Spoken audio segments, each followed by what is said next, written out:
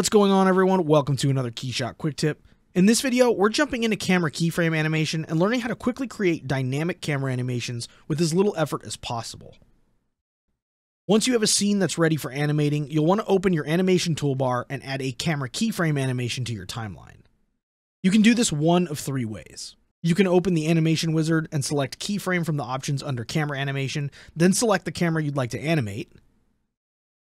You can locate the camera in the scene tree, right-click the camera and add a keyframe animation from the flyout menu.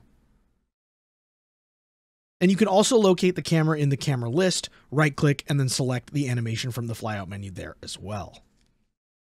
Whichever way you choose to create your animation, the result will be that the first keyframe of your animation appears at the start of your timeline.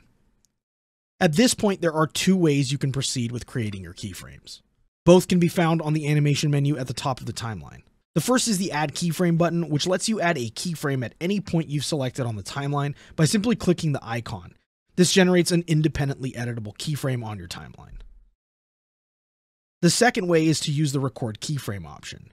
This allows you to record different camera views automatically by simply selecting a point on the timeline and then moving your camera into the desired location.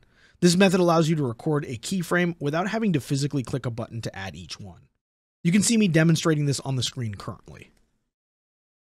However, for this video, I'm going to build out the animation using the Add Keyframe option. Both work equally well, it really just comes down to preference and how you'd prefer to work. With this method, I'll select a point on the timeline where I'd like my second keyframe to be located. I'll then add a keyframe at this point and I'll adjust my camera to the second camera view I'd like to show. Now you can see that when I scrub between the points, the camera seamlessly transitions between point A and point B. I'll then continue adding keyframes and adjusting my cameras until I've covered all the views I'd like to include in my animation.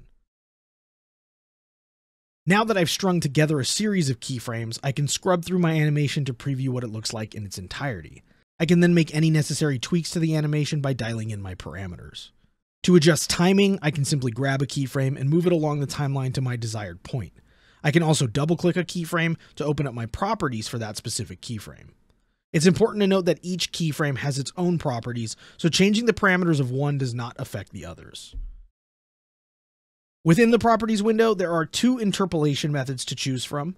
The first is path interpolation, which functions essentially the same as the previous camera path animation. This method means that the camera will move in a straight line from point A to point B. The second is orbit interpolation, which means the camera will move from point A to point B while orbiting around the target, which can be set in the field below the interpolation method options.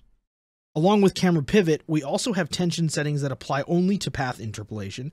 This works the same way it did for the previously available camera path animation option that keyframing replaced. And below that, we have familiar fields for timing and motion ease settings as well.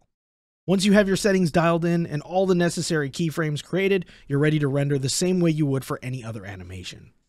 So next time you're looking for a quick way to create fast dynamic visuals for your KeyShot projects, consider giving Camera Keyframe Animations a try. And as always, if you're interested in more useful KeyShot content, hit that subscribe button, give us a like, and don't forget to let us know your thoughts on this quick tip in the comment section below.